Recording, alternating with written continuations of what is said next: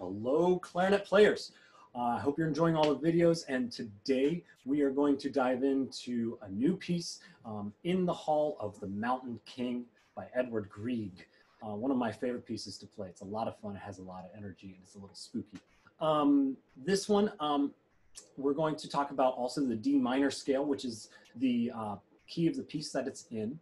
So let's jump right in, and we're going to now play a D minor scale. So this scale, you already know all the notes for it because it's based off of the F major scale. So our F major scale, which we've already covered in a previous video, only has one flat to it, and that's the B flat. So we only have to worry about that single accidental for now. We'll add some more in as we play the piece. But for the scale, I'm only wanting you to play the B flat. So we start on a D, we go up to this middle D, and then back down to this D. Again, the middle D has the thumb register key. And we'll just play every note natural except for the B flat, okay? So one note at a time, D, E, F natural, G, A, B flat, C, this pinky here on the right hand, C, and then lift it up for the D, and then back down, okay? So let's do that with half notes with me. Here we go. Starting on this D. 1, 2, half notes, here we go.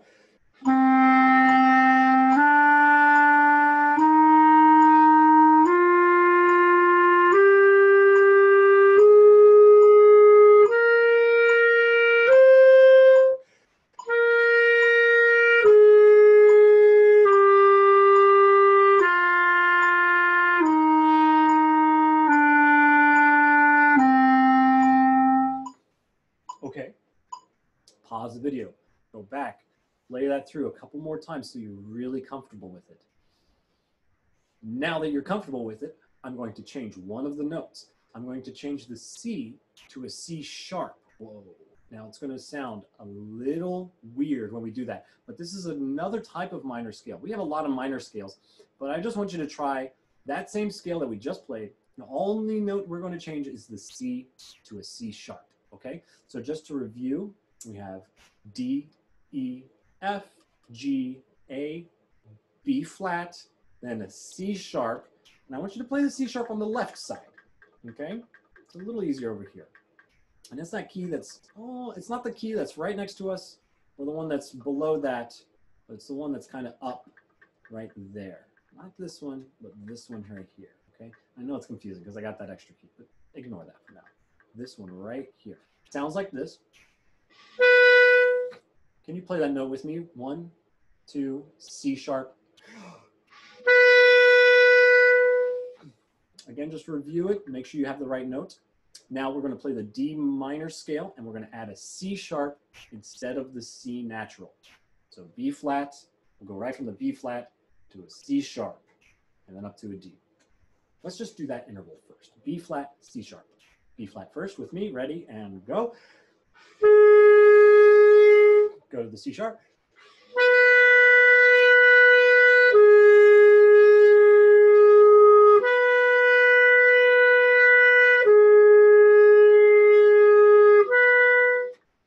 Good, do that a few times. Now with that interval, and most all of the intervals that cross the break, where you have to use the register key, that's our break. I really want you guys to focus on those intervals because those are the trickiest ones. If you haven't noticed already, it's a little difficult to put all the keys in the holes in the right spot, or your fingers in the right spot to cover the keys in the holes. So just do that a couple times. It's really worth the time that you put in now. Then you'll feel more comfortable and you'll be able to play faster sooner if you slow down now, right? We always learn how to walk before we run. So C sharp, B flat. A couple more times. Here we go. And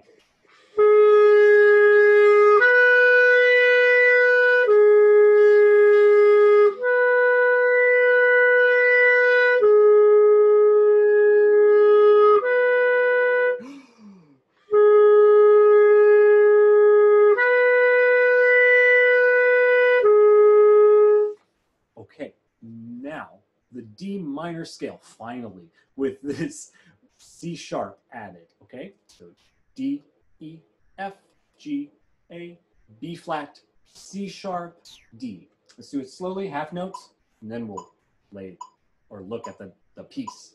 Okay, here we go. 1, 2, half notes, D.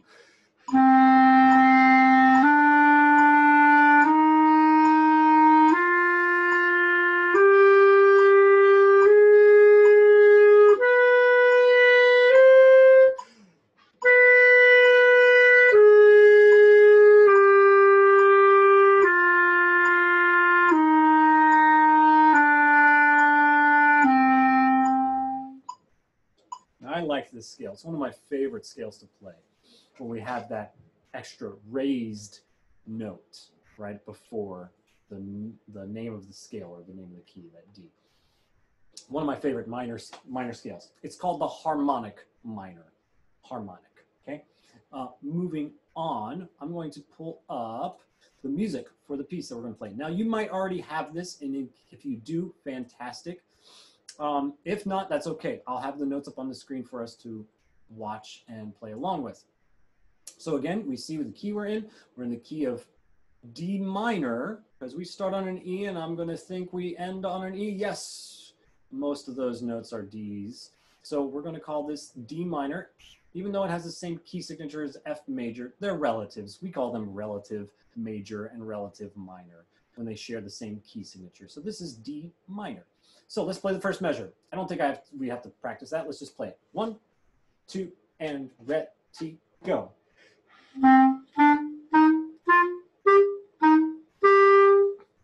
Okay, easy enough, right? The next one is A flat. A flat. And I'm going to show you the next one. A flat again is on the side right here, right? A key here, A flat key there.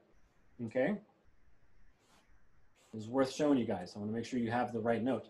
Let's do measure 2. 1 and 2, 3 and 4. Here we go.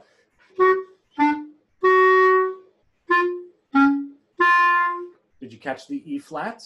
I hope so. We'll do it again. And don't forget, the accidentals carry through the bar. So this A flat carries through to this A flat, or that flat sign, okay?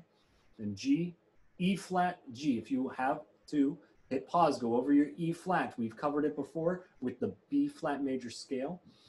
So make sure you go over that E flat key. I think you all remember how to play E flat. So A flat, E, A flat, G, E flat, G. Let's do it again. 1 and 2, ready, here you go.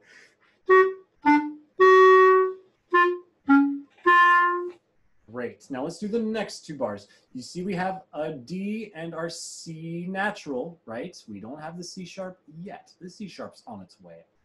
But we have a C natural, okay? So D, E, F, G, A, F, A, D, C, A, F, A, C. Ooh, can you try saying that with me? That was really hard for me to do, so I want you to try it. Ooh, let's see if you can get it. Ready? 1, ready, go. And D, E, F, G, A, F, A, D, C, A, F, A, C. Oh, whew, good job if you made it through. If not, that's fine.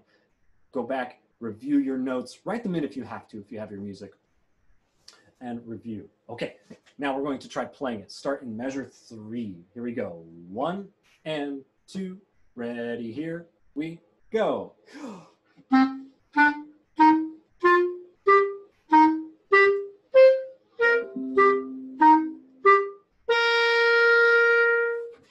Nice job. Now you see that we have some articulations marked here.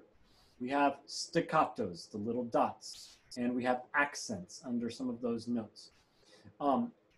What I like to do is I like to mark over them with my pencil, especially the accents, so I remember which notes are accented, which notes get that little extra punch to them, okay? So we're going to play from the beginning, and when you do a staccato articulation, make sure it's nice, short, and crisp.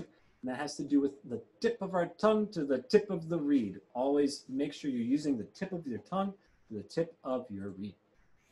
So let's go back, and we're going to really think about our staccatos while we play through it this time, and the accents when we play through it this time, okay? So let's pretend that we're taking this repeat sign that's right here at the end of the first line. So we'll do this the second time, mysteriously. Here we go. 1 and 2. Ready, here we go. And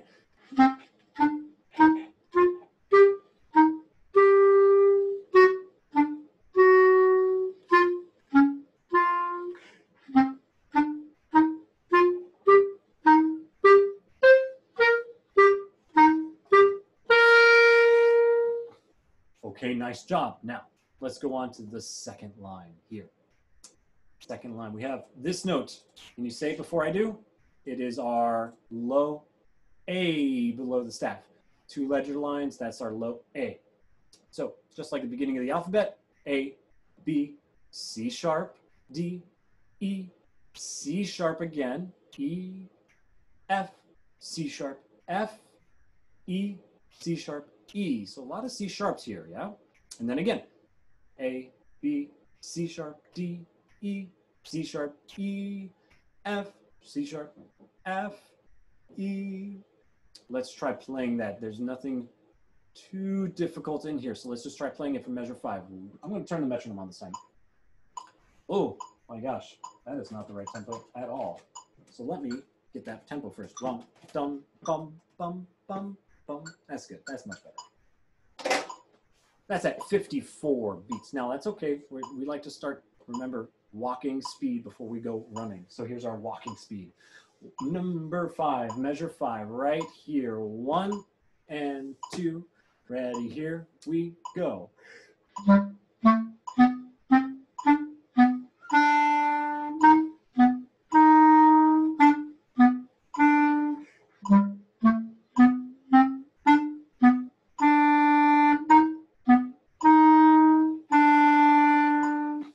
Okay, so hit pause, go back, review that section, and when you're ready, we're going to move on. Now, if you noticed, the next section that we have coming up, oh, it's the same. Measure 9, 10, 11, 12.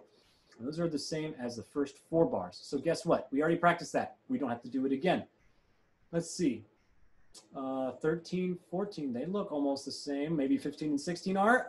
No, they have changed. So we need to work on measures 15 and 16. Okay, so here we go, measure 15. Say the note names with me. Ready, here we go. D, E, F, G, A, F, A, D, A, F, A, D, D. Oh, a big octave jump when we jump from a D to a D, right? Because we're playing these high notes. I want you to practice the high notes, not the low notes. Practice playing the high notes. It's better for us, and it sounds more like the original. D, D. So let's just play. Hold out a high D, this D. Okay, with me, ready, go ahead and go. Now the low D.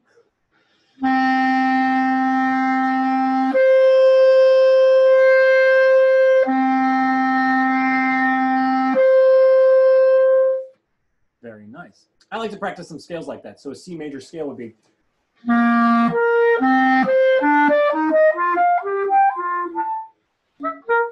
Oops, I messed up a couple of notes, but that's okay. We're going to keep pushing ahead. So now that we practice that D to D interval, just ignore that octave scale that I just played. We're going to play now from measure 15 and 16. So let's play those notes. Ready, set, with the metronome. 1 and 2, ready, here you go.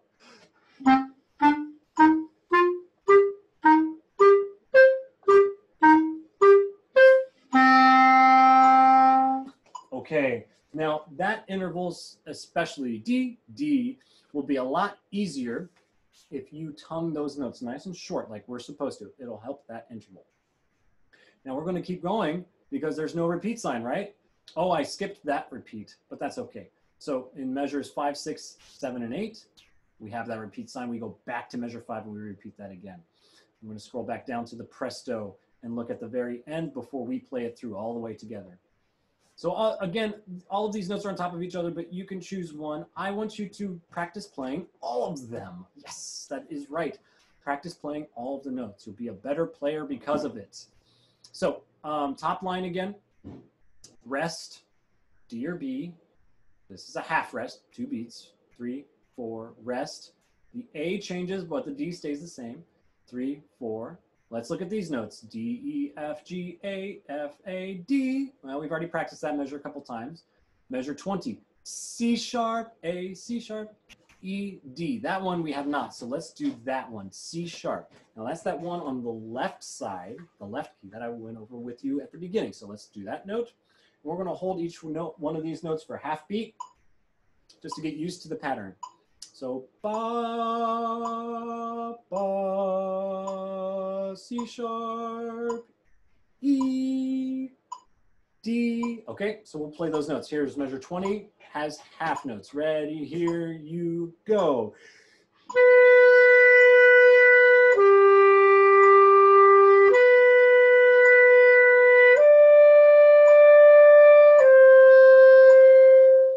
Okay, nice job. Now, don't forget, that's a little too much. Hit pause, go back and review those intervals, especially the ones that cross the break, the C sharp and the A. We're going to now play it from 19, do 19 and 20. Here we go. 1 and 2, ready, here you play.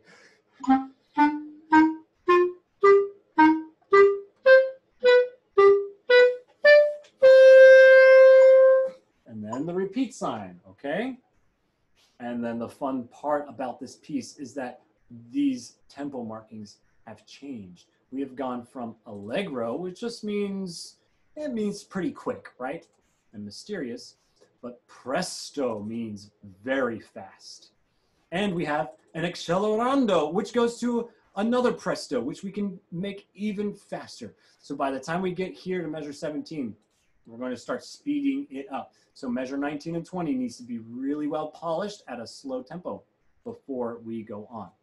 Now, I'm going to save the play along video for the next video. So go through this video again, practice the D minor scale, the harmonic minor scale, and play through this piece a couple of times before you jump into the play along video. So I'll see you there, and I hope you all are doing well, and see you in the next video.